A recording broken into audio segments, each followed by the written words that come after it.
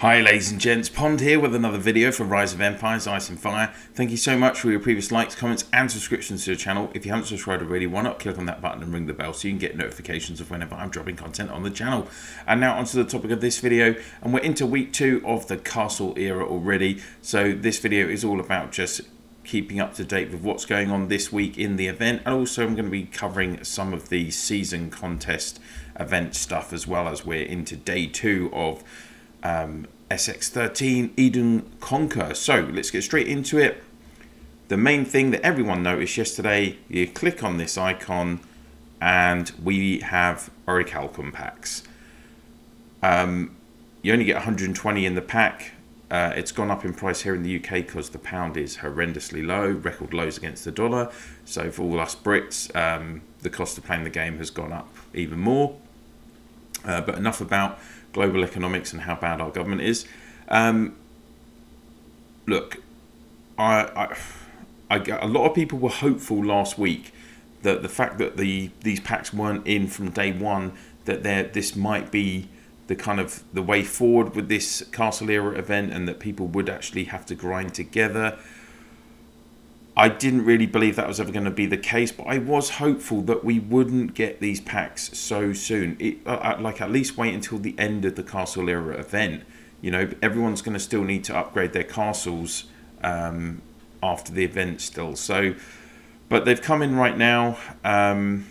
If you just look at the cost of it all, I mean, you need just over, I think it was 10,000 Orichalcum to get to level 27. So I think that works out here in the UK, that's about £900 if these packs are over £11 each.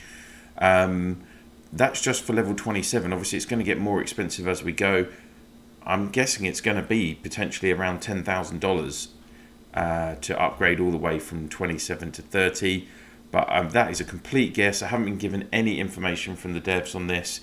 In fact, the information I was given was that they were going to, my contact was going to try and delay the release of the packs, so that went well, didn't it? So it's a shame that yet another element is monetized, of course, and I know that a lot of people are considering whether they're going to play on beyond this season, because it's just another huge expense for them on top of everything else that we've got to buy. Enough about that. Let's look at Castle Era week 2. So into the showdown menu, and you can see that we do have tasks again. So Ultimate Duel is back, 75 tasks again. So far it looks like the same as last week. What it does mean is that you can at least reach level 20 on the showdown event, which obviously gives you 190 fragments of Alfred. Why not just make it a nice round 200 and you get a copy of him? I don't know. But you get 860 Orichalcum from that. On top of like the extras that you're getting from the other rewards as well. It's close to what, 2,000 Orichalcum for the whole event, so it's not bad. You get a 5-day building speed up as well at level 18, which I fear we're probably going to need with some of these higher level buildings that we're now encountering in the game. I would expect that on day 4 they're going to have super recruitment ticket event requirements again, probably 20 or 30 tickets again. Well, it'll be 30 tickets again. Don't forget, even though this Thursday will be a seasonal hero recruitment Thursday, in previous versions of these type of events you haven't been able to use your tickets on those. It's only on the original basic super recruitment banner. So again, it's really not worth spending tickets on that banner to get 60 fragments of Alfred and only 50 Orichalcum. If this was 10 times more, then I would say it's worth it, but right now it's not going to be. How is my castle doing? Well, I am at level 26. I'm working towards level 27, so I've upgraded an iron mine to level 26, which meant that I could upgrade my iron storage 4 to level 2, which I needed to do both of those things so that I could upgrade my stable to level 26. So I've done those few things for today, and I've hit 9 chests on building day for the first time in a long time. Still got to do trading house, tavern, and just build up my Orichalcum in general. Just a quick note on my resource requirements and building times. Don't forget, guys, I do have Mr. Castle Builder in my account. So Castle Builder does have some really good benefits in terms of reducing the building resource cost by 20% on his 6th skill, not including the gold. And he does increase building speed by 30%. If you have him unlocked on the 7th and 8th skills, he's going to improve that building speed and reduce the cost even further as well. But those are the reasons why my totals might look a bit different to yours. Going back into the castle era, of course we have Arthur, our exclusive event hero. Most of you should have got at least one copy of him, probably 3 or 4 copies now. But of course he does require a total of 34 copies. What I've heard from some spenders that have maxed him already or got close to maxing him, is that his skills do activate quite frequently. Just still very early days in terms of combos and things like that for him and how effective he is. But we'll have to wait and see. I still don't think he's like a top level 5-star totally OP must-have hero anyway, for those of you that aren't getting him. But we'll have to wait and see what the devs do with him. You know, they do have this tendency to either tweak or nerf a hero as well. So I'm not going to give kind of any conclusions on him just yet. Also, we have the Lighthouse, so Miraculous Lighthouse. So everyone's been kind of upgrading this. There was an issue with players getting level 3 rewards from upgrading from level 2 to level 3. They were getting the level 3 to level 4 rewards. Is that right? Or 2 to 3, sorry. Which shouldn't have happened. And I think that was rectified. A few people were asking about that. I could have obviously unlocked it before then, but I wanted to do it on the video. So let's have a look at this next stage. So this upgrades your walls in your account, as you can see. And the first stage was just the paths. So you're going to get 100 hammers, 270 orichalcum, and some okay resources. So that's stage 2. So yeah, sorry, it was some people were completing stage 2 and getting the stage 3 rewards, which isn't the case. So for those of you looking at this now, just the 86 days building time, just those 86 days. This is for stage 3, so you can imagine what stage 4 and stage 5 are going to be like. And rewards for stage 3, you will get the drifting sailboat, and you'll get 3,900 orichalcum. Quite a lot of resources, actually. That's the most resources I've ever seen in some rewards. 48 million iron. Wow.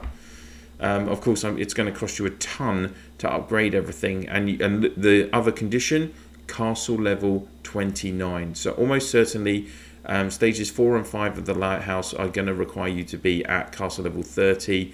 Looking at this time frame, you know, obviously the devs are not anticipating players, like free-to-play players, getting to level 29 within less than 3 months. So that's just, I'm guessing that's just a rough guide. I'm kind of theorizing there. So that is kind of castle era. We still do have, of course, the savages. Make sure you're working on those, attacking those level 35 gales, those level 40 zoltans, get as much orichalcum from those as you can every day, because that's the primary way of obtaining orichalcum, really, on a day-to-day basis. And obviously they've still got this image for the stronger army, but you have to be level 30 to unlock that tech, so let's not dwell on that. On to season contests. So we're in day 2 of the season. The devs have kind of put together this season contest interface. We've got the Wish Crystal event, which is just another one of these. It's just the same as before, really. You collect you have to pay for a consumable. It is premium only, pay to win only.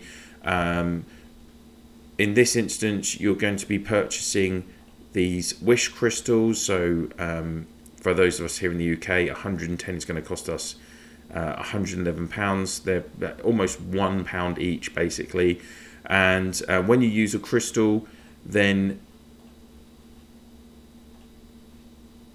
you basically have a certain level of chance of getting these vouchers. So if you've got a 7.25% chance of getting just the one voucher, 14.49% to get two, 36.23% to get three vouchers, 17.39% to get four, etc., etc.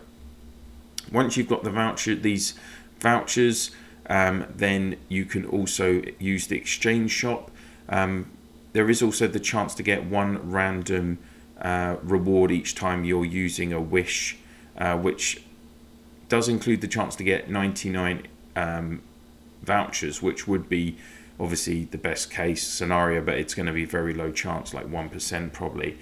If we go into the exchange shop, then it's 200 vouchers to get the Above the Cloud castle skin. This skin is going to give you an extra 10% army might and defense, an extra 1.5% permanent extra siege might, and 2% extra cavalry siege defense resistance. So very specific stats there, but none of it are the most key stats. 200 vouchers. I think I've kind of done the randomly. If you think really realistically you're going to get an average of 3 vouchers per one wish crystal, then I think this is going to be reasonably cheap, maybe like £50 to £80 depending on how lucky you are. And then the premium kind of item skin for the event is Thrilling Fight. This is going to get you an extra 10% on your army might, 10% on army defense, an extra 1% on army HP, an extra 1% siege attacker HP, and an extra 3% on your archer might. So that's a reasonably premium castle skin. It's 1,400 vouchers. So, usually these are going for around £450 for those of us here in the UK, I would expect. Those are the kind of two headline items in the event. They also have other exchange items available. So like you can get 5 super recruitment tickets, even up to 30, one batch of 30, some war badges, some courage medals. You can get 3 copies of Alfred, which are only 60 vouchers. So I presume that if anyone's trying to max Alfred, this could potentially be a good way to get another 3 copies of him quite quickly. Troops, construction materials, wisdom medals also in there. Usually you wouldn't see construction materials in there, but I guess they've kind of packaged this together as a seasonal contest event. So that is Wish Crystal. We've also got Crack the Puzzle. Now this is available initially to all players.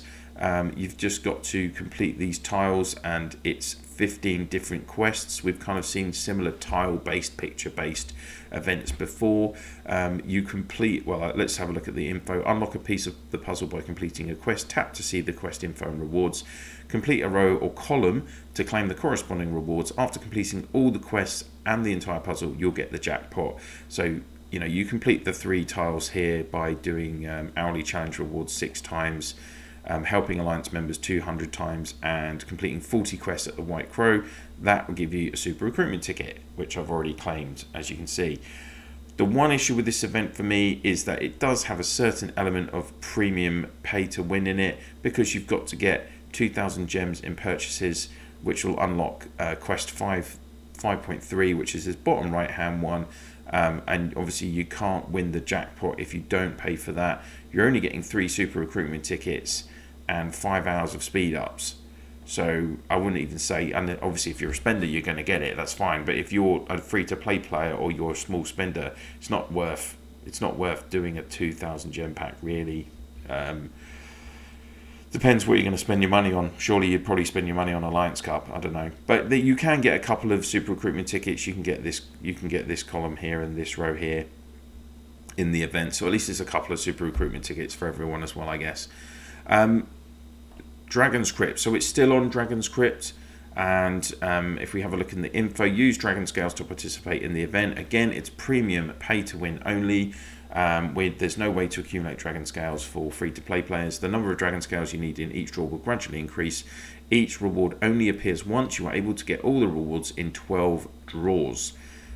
And they have now included in this selection option. So previously it was just a copy of Alfred. But now you can see they've added in other heroes like Elk, Sakura Blossom, Datch, Avalanche Lawman, Warhammer Liberator, Hellfire. Now, this is another way for players to get absolute guaranteed copies, and as a spender this might be appealing to you, particularly in the younger states. You know, picking up a copy of Hellfire or Warhammer, Avalanche Lawman, those are all I would probably grade as 5-star must-have heroes. Sakura earlier in the game, also very important hero. Even now, many people use her in like a defensive combo, for instance.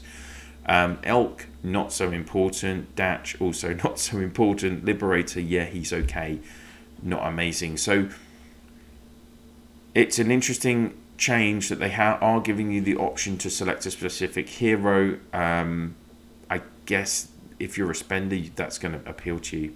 And then, of course, back into here, we have the season bundle, which is just your different options available to you to purchase. So still these packs of construction materials are available for spenders, and they've called it now the hot season bundle section in the discount store.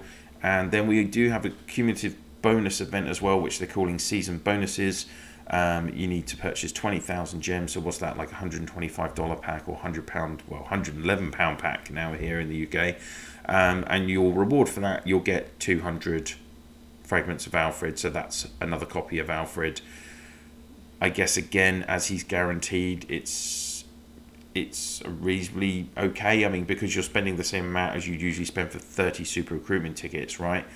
Which would very rarely get you a guaranteed hero that you're after. So if you look at it from that point of view, it's not bad value for money. You're getting 8,000 war badges, 100 words of truth as well, a bit of construction materials, 4,000 courage medals, which are expensive as well. So I guess overall, the fact that you just have to get 20,000 gems, again, if you're a spender, obviously they're making it appealing. It's a pretty good offer to you. So that's all of season contest. That's it for the content I wanted to cover in this video, guys. So much going on. I'll be honest, I really hate having so much on the screen. It's just getting like all of these. You've got Dragon's Crystal, the Wish Crystal, sorry, Dragon's Crypt, the Wish Crystal, then Castle Era, then all on this side, you know, you've got Reign of Chaos, you've got your season contest icon, your Alliance Cup icon. I would love an option. They need to do an option, people have been asking, where you can actually just minimize all of this, get rid of all of this, and just have your original icons like we used to have, because it's taking up so much of your actual viable playing space. And if you're you know, playing on a small screen, that can make a difference, particularly if you're going to be doing battles in Eden, you know, doing KE at the weekend. This is actually just an obstruction to your ability to play the game efficiently. So I really hope they look into this and try and do something about giving us an option to minimize. That's it for this video, guys. Thank you so much for watching. If you have any comments about the content that I've covered, please do put them in the comment section down below.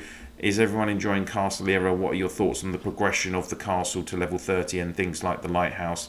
Do you think it's taking too long? Is it kind of, are you happy that it's a bit of a grind again for people? It's giving people a new focus in the game. I'll be interested to hear what you think. And of course, if you could please share this video and my channel in your Alliance chat, Province chat, for those of you in Eden on your guild maps and chats, that would be very much appreciated. And of course, if you use Line, WhatsApp, Viber, Discord. That's it for now. Thank you so much for watching, and I'll see you soon.